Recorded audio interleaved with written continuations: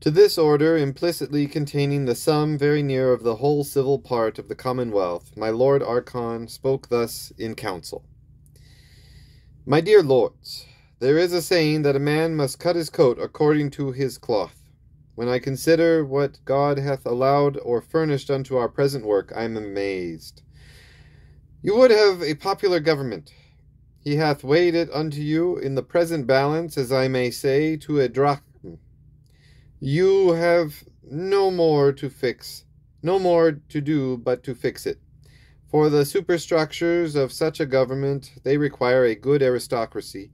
You have, or have had, a nobility or a gentry the best studied, and the best writers, at least next to that of Italy, in the whole world. Nor have they been inferior when so exercised in the leading of armies. But the people are the main body of a commonwealth. Show me a gadibus usque ad auroram et gangam. From the treasuries of snow, as it is in Job, unto the burning zone, a people whose shoulders so universally and so exactly fit the corslet. Nevertheless, it were convenient to be well provided with auxiliaries. There is Marpesia, through her fruitfulness inexhaustible of men, and men through her barrenness not only inured unto hardship, but bucked in your arms. It may be said that Venice, save only that she taketh not in the people, is the most incomparable situation of a commonwealth. You are Venice, taking in your people and your auxiliaries too. My lords, the children of Israel were makers of brick, before they were builders of a commonwealth. But our brick is made, our mortar tempered, and the cedars of Lebanon are hewed and squared unto our hands. Hath this been the work of a man, or is it in man to withstand this work? Shall he that contendeth with the Almighty instruct him? He that reproveth God, let him answer it. For our parts, not everything is so laid that when we come to have use of it, it is the next at hand. And unless we can conceive that God and nature do anything in vain, there is no more for us to do but to dispatch. The peace which we have reached to us in the foregoing orders is the aristocracy. Athens, as hath been shown, was plainly lost through the want of a good aristocracy, but the sufficiency of an aristocracy goes demonstrably upon the hand of the nobility or gentry. For that the politics can be mastered without study, or that the people can have leisure to study, is a vain imagination. And what kind of aristocracy divines and lawyers would make? Let their incurable run upon their own narrow bias and their perpetual invectives against Machiavel, though in some places justly reprovable, yet the only politician and incomparable patron of the people, serve for instruction. I will stand no more unto the judgment of lawyers and divines in this work than unto that of so many other tradesmen. But if the model chance to wander abroad, I recommend it unto the Roman speculativi garbatissimi signori, the most complete gentlemen of this age, for their censure. Or, with my Lord Epimonus, his leave, send 300 or 400 copies unto your agent at Venice, to be presented unto the magistrates there. And when they have considered them, to be proposed unto the debate of the Senate, the most competent judges under heaven, who, though they have great affairs, will not refuse to return you the oracle of their ballot. The counselors of princes I will not trust, but they are but journeymen. The wisdom of these latter times in princes' affairs, saith Verulamius, is rather fine deliveries and shiftings off dangers when they be near, than solid and grounded courses to keep them aloof. Their counsellors do not derive their proceedings from any sound root of government that may contain the demonstration and assure the success of them, but are expedient mongers, givers of themselves to help a lame dog over a stile. Else, how cometh it to pass that the fame of Cardinal Richelieu, who hath been like thunder, whereof we hear the noise, but can make no demonstration of the reason? But to return, if neither the people nor divines and lawyers can be the aristocracy of the nation, there remains only the nobility, in which style, to avoid further repetition, I shall understand the gentry also, as the French do by the word noblesse. Now, to treat of the nobility in such sort as may be less obnoxious unto mistake, it will be convenient and responsible unto the present occasion that I divide my discourse into 4 parts. The first treating of nobility and the kinds of it, the second of their capacity of the Senate, the third of the divers kinds of senates, the fourth of the Senate according unto the foregoing orders. Nobility may be defined diverse ways, for it is either ancient riches, or ancient virtue, or title conferred by a prince, or a commonwealth.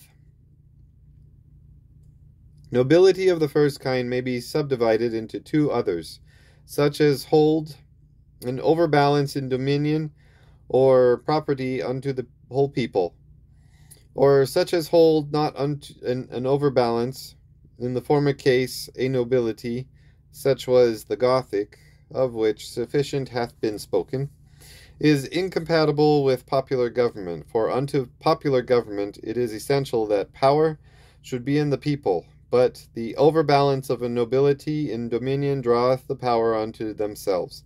Wherefore, in this sense, it is that Machiavel is to be understood, where he saith, Questi tali sono perniziosi in ogni repubblica ed in ogni provincia, that these are pernicious in commonwealth, and in France, Spain, and Italy they are nations le quali tutte insieme sono la corruttela del mondo,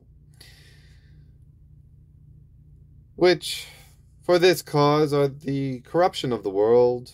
For otherwise nobility may, according unto his definition, which is that they are such as live upon their own revenues in plenty, without engagement either unto the tilling of their lands or other work for their livelihood, hold an underbalance unto the people, in which case they are not only safe, but necessary unto the natural mixture of a well-ordered commonwealth. For how else can you have a commonwealth that is not altogether mechanic? Or what comparison is there of such commonwealths as are or come nearest to mechanic? For example, Athens, Swiss, Holland, unto Lacedaemon, Rome, and Venice, plumed with their aristocracies? Your mechanics, till they have first feathered their nests, like the fowls of the air, whose whole enjoyment is to seek their food, are so busied in their private concernments that they have neither leisure to study the public, nor are safely to be trusted with it.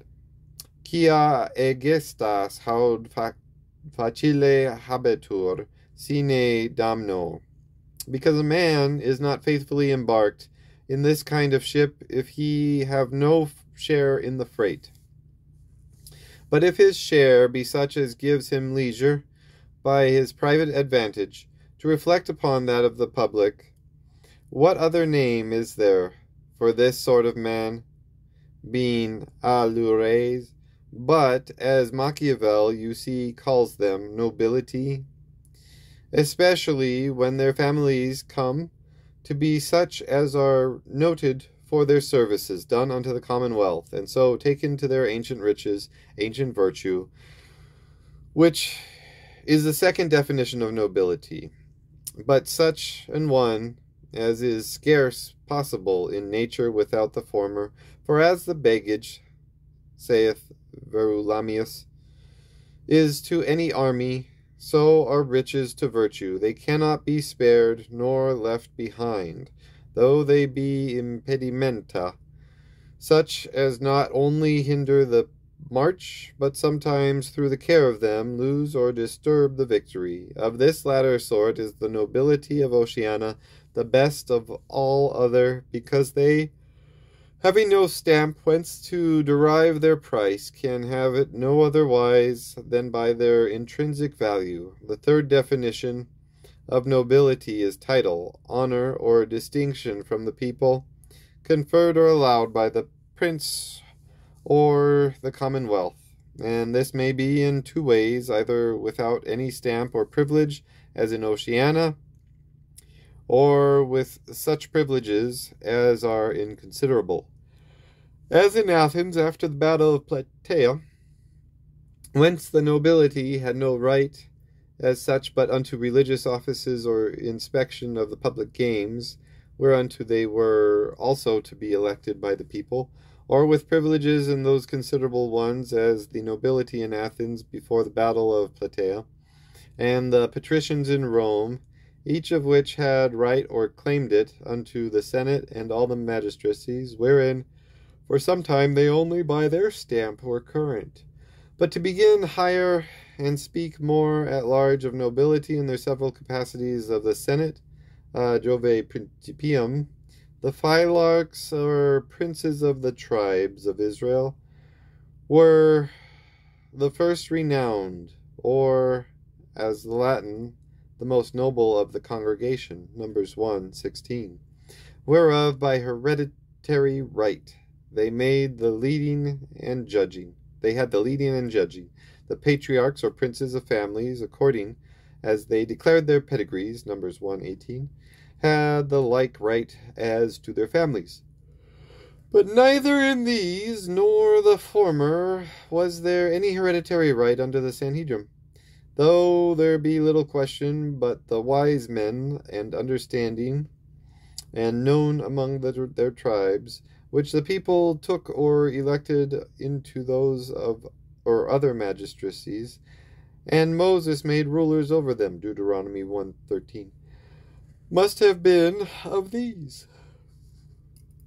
Seeing these could not choose but to be the most known among the tribes, and were likest by the advantages of education to be the most wise and understanding.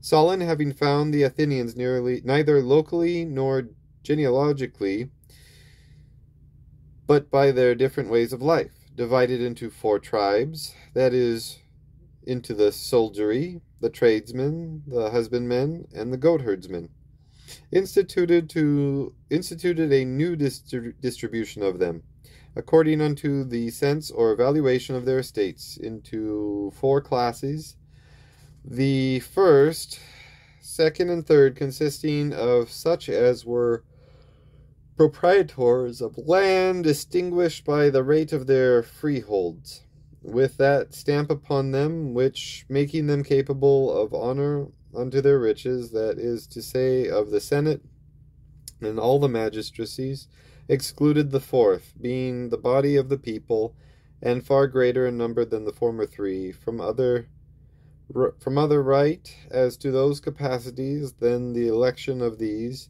who by these means became an hereditary aristocracy, or senatorian order of nobility.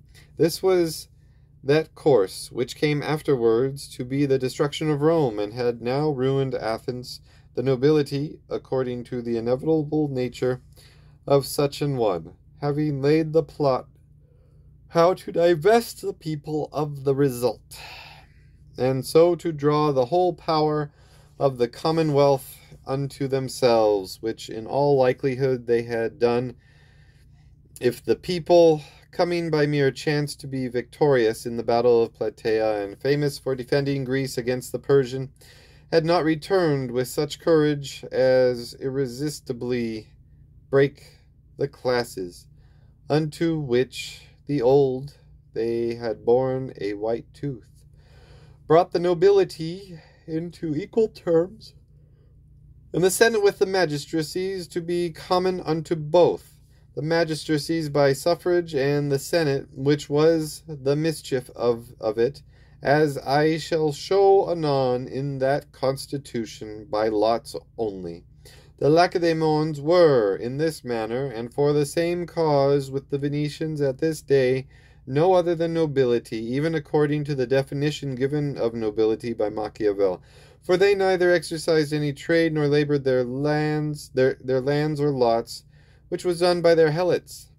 Wherefore, some nobility may be far from pernicious in a commonwealth. By Machiavel's own testimony, who is an admirer of this, though the servants thereof were more than the citizens. To these servants I hold the answer of Lycurgus, when he bade him who asked why he did not admit the people unto the government of his commonwealth, go home and admit his servants unto the commonwealth of his family, to relate, for neither were the Lacedaemon servants nor farther capable of their government, unless whereas the congregation had the result. He should have given them the debate also. Every one of these that attained unto 60 years of age, and the major vote of the congregation being equally capable of the Senate. The nobility of Rome and their capacity of the Senate I have already described by that of Athens, before the battle of Plataea, save only that the Athenian was never eligible into the Senate without the suffrage of the people till the introduction of the lot, but the Roman nobility ever. For the patricians were elected into the Senate by the kings, by the consuls, or the censors, or if a plebeian happened to be conscribed, he and his posterity became patrician. Nor, though the people had many disputes with the nobility, did this ever come in controversy, which, if there had been nothing else, might, in my judgment, have been enough to overturn that commonwealth. The Venetian nobility, but that they are richer and not military, resemble at all other points the Lacedaemons, as I have already shown. These Machiavel accepts from his rule by saying that their estates are rather personal than real, or of any great revenue in land, which comes unto our account and shows that a nobility or party of the nobility not overbalancing in dominion is not dangerous but of necessary use in every commonwealth, provided that it be rightly ordered. For if it be so ordered as was that of Rome, though they do not overbalance in the beginning, as they did not there, it will not be long ere they do, as is clear both in reason and that experience towards the latter end. That the nobility be capable of the Senate, is there only not dangerous where there be no other citizens, as in this government and that of Lacedaemon. The nobility of Holland and Swiss, though but few, have privileges not only distinct from the people, but so great that in some sovereignties they have a negative voice, an example which I am far from commending, being such as, if those governments were not cantonized, divided and subdivided into many petty sovereignties, that balance one another, and in which the nobility, except they had a prince at the head of them, can never join to make work, would be the most dangerous that ever was but the Gothic, of which it savours. For in ancient commonwealths you shall never find a nobility to have had a negative but by the poll, which the people, being far more in number, came to nothing, whereas these have it, but they never so few, by their stamp or order. Ours of Oceana have nothing else but their education and their leisure for the public, furnished by their ease and competent riches, and their intrinsic value, which according as it comes to hold weight in the judgment or suffrage of the people, is their only way unto honor and preferment. Wherefore I would have your lordships to look upon your children as such who, if they come to shake off some part of their baggage, shall make the more quick and glorious march, for it was nothing else but the baggage sordidly plundered by the nobility of Rome that lost the victory of the whole world in the midst of her triumph. Having followed the nobility thus close, they bring us according unto their natural course and diverse kinds, unto the diverse constitutions of the Senate, that of Israel, as was shown by my right noble Lord Phosphorus de Auga in the opening of the Commonwealth, consisted of 70 elders elected at the first by the people, but whereas they were for life, they ever after, though without any divine precept for it, substituted their successors by ordination, which ceremony was most usually performed by imposition of hands, and by this means a commonwealth of as popular institution as can be found became, as it is accounted by Josephus, aristocratical. From this ordination deriveth that which was introduced by the apostles into the Christian church, for which cause I think it is that the Presbyterians would have the government of the church to be aristocratical, albeit the apostles, to the end, as I conceive, that they might give no occasion unto such a mistake, but show that they intended the government of the people to be popular or ordained elders, as hath been shown in the holding up of hands, or free suffrage of the people, in every congregation or ecclesia, for that is the word in the original, being borrowed from the civil congregations of the people in Athens and Lacedaemon, which were so called. And the word for holding up of hands in the text is also the very same which signified the suffrage of the people in Athens, hierotonsantes, and the suffrage of the Athenians was given per hierotonian, saith Emmius. The council of the being, as was shown by my lord Novarchus de Paralo in his full discourse, being the proposing senate of Athens, for that of the Areopagites was a judiciatory, consisted of 500 senators, elected annually all at once, and by a mere lot, without suffrage. Wherefore, albeit the Senate, to correct the territory of the lot, had power to cast out such as they should judge unworthy of that honor. This related to manners only, and was not sufficient to repair the commonwealth, which by such means became impotent, and for as much as her senate consisted not of the natural aristocracy, which in a commonwealth is the only spur and rein of the people, was cast headlong by the rashness of her demagogues or grandees into ruin, while her senate, like the Roman tribunes, qui fere semper regebantur a militudine magis quam regebant, proposed not unto the result only, but unto the debate also of the people, who were, therefore, called unto the pulpits, where some vomited and others drank poison.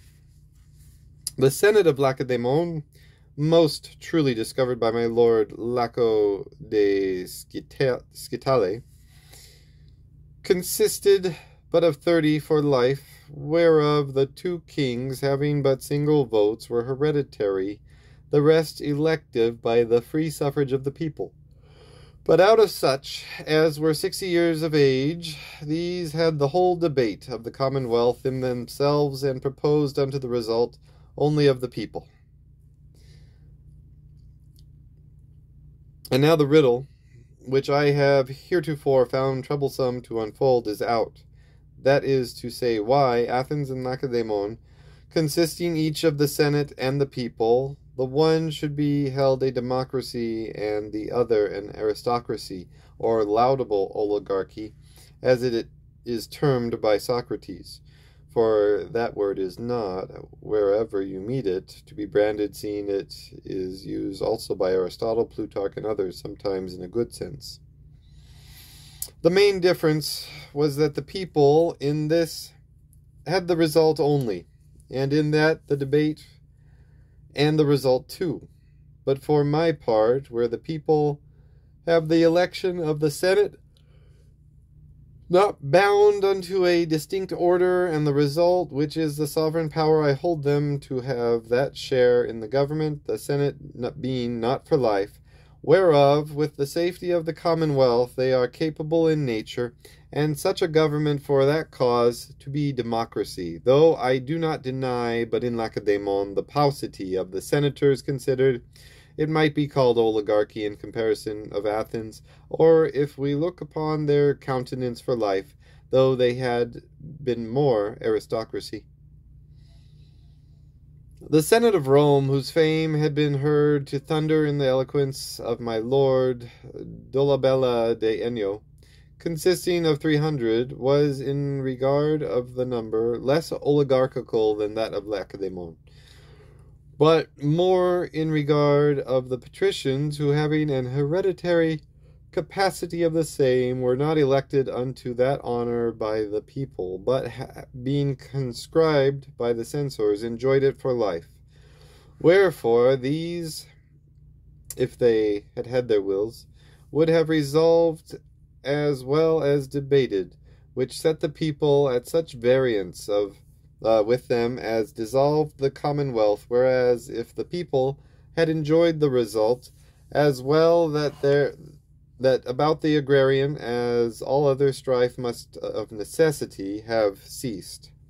The senates of Swiss and Holland, as I have learned of my lords Alpestre and Glaucus, being bound up like the sheaf of arrows, which this gives by leagues, lie like these in their quivers.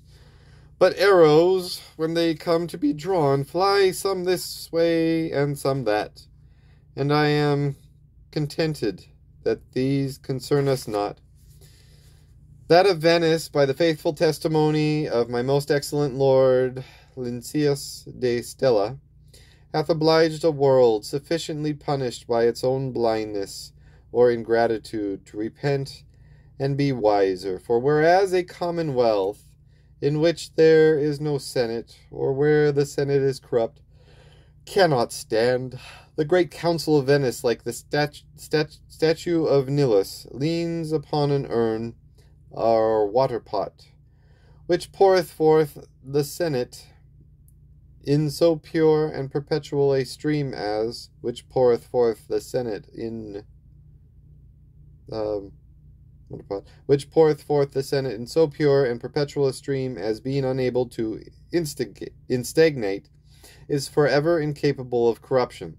The fuller description of this senate is contained in that of Oceana, and that of Oceana in the foregoing orders. Unto every one of these, because something hath been already said, I shall not speak in particular. But in general, your Senate and the other assembly, or the prerogative, as I shall show in due place, are perpetual, not as lakes or puddles, but as the rivers of Eden, and are beds made, as you have seen, to receive the whole people, by the due and faithful vicissitude, into their current. They are not, as in the latter way, alternate. The alternate life in government is the alternate death of it. Ut fratrem pollux alterna morte redemit. This was the Gothic work, whereby the former government was not only a ship, but a gust too, could never open her sail, but in danger to overset herself, neither make any voyage, nor lie safe in her own harbour. The wars of latter ages, saith Verulamius, seem to be made in the dark, in respect of the glory and honour which reflected upon men from the wars in ancient times. Their shipping of this sort was for voyages ours dare not launch, nor lie they safe at home. Your Gothic politicians seem unto me rather to have invented some new ammunition or gunpowder in their king and parliament, duo fulmina belli, than government. For what is become of the princes, a kind of people, in Germany? Blown up. Where are the estates, or the power of the people? In France? Blown up. Where is that of the people in Aragon, and the rest of the Spanish kingdoms? Blown up. On the other side, where is the King of Spain's power in Holland? Blown up. Where is that of the Austrian princes in Swiss? Blown up. This perpetual peevishness and jealousy under the alternate empire of the prince and of the people is obnoxious unto every spark.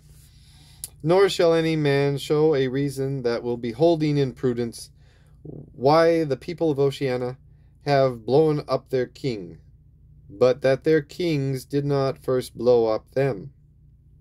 The rest is discourse for ladies. Wherefore your parliaments are not henceforth to come out of the bag of Aeolus, but by the galaxies, to be the perpetual food of the fire of Vesta. Your galaxies, which divide the house into so many regions, are three, one of which, constituting the third region, is annually chosen, but for the term of 3 years, which causeth the house, having blooms, fruit half ripe, and others dropping off in full maturity, to resemble an orange tree, such as is at the same time an education or spring, and an harvest too.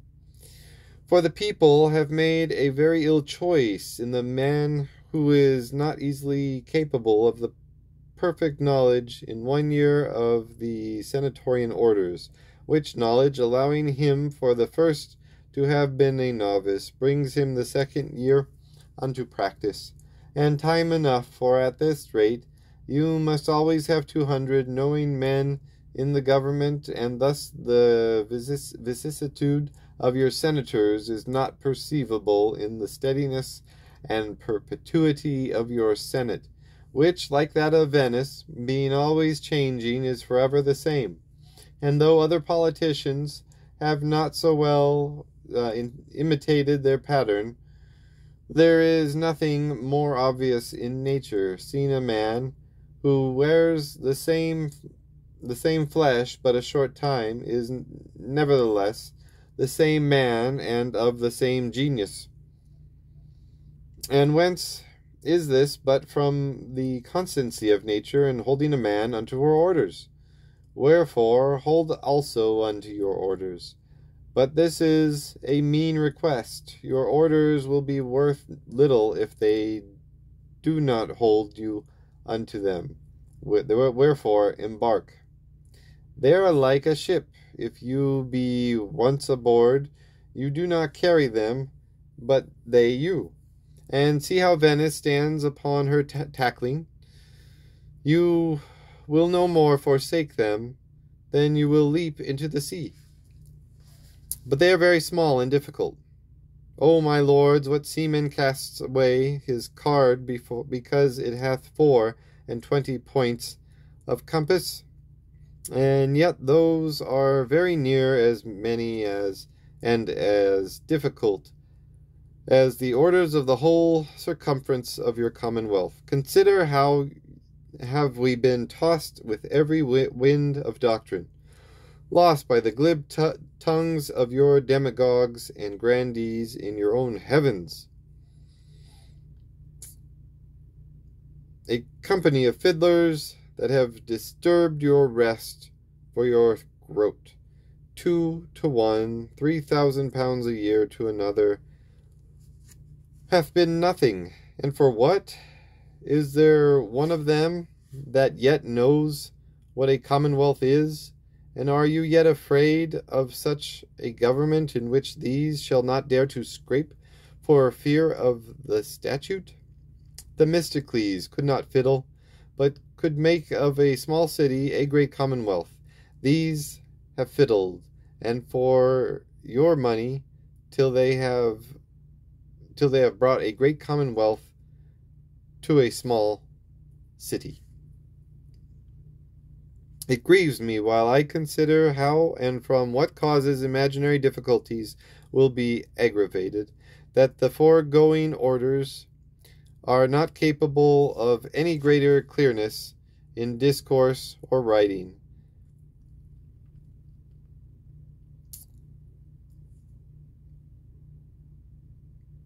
But if a man should make a book describing every trick or passage, it would fare no otherwise with a game at cards.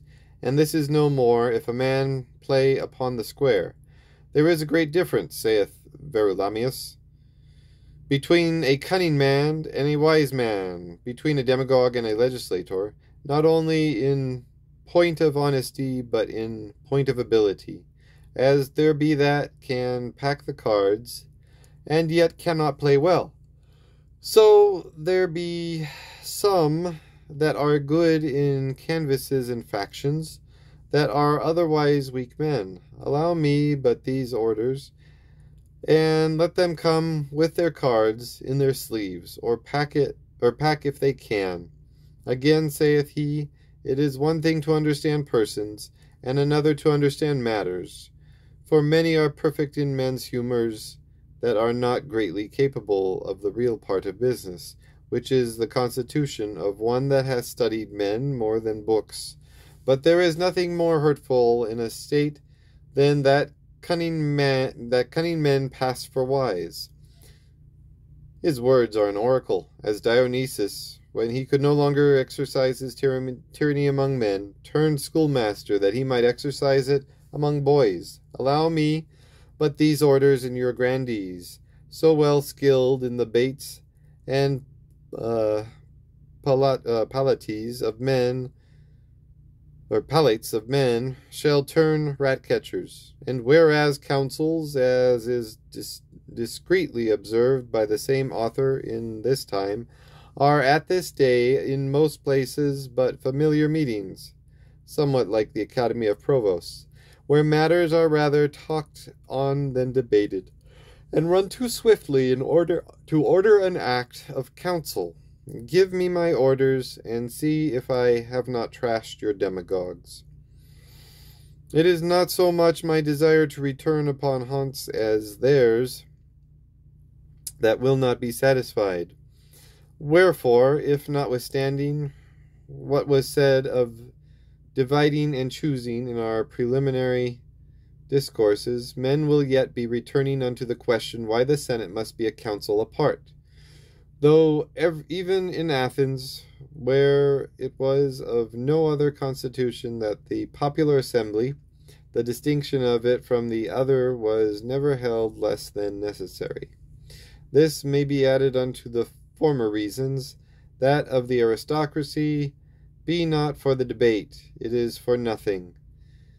But if it be for debate, it must have convenience for it, and that convenience is therefore debate in a crowd, where there is nothing but jostling, treading upon one another, and stirring of blood. Then, which in this case there is nothing more dangerous. Truly it was not ill said of my lord Epaminondas, that Venice plays her game as it were at billiards or 9 holes. And so may your lordships, unless your ribs be so strong that you think better of football, for such sport is debate in a popular assembly, as notwithstanding the distinction of the Senate as the was the destruction of Athens.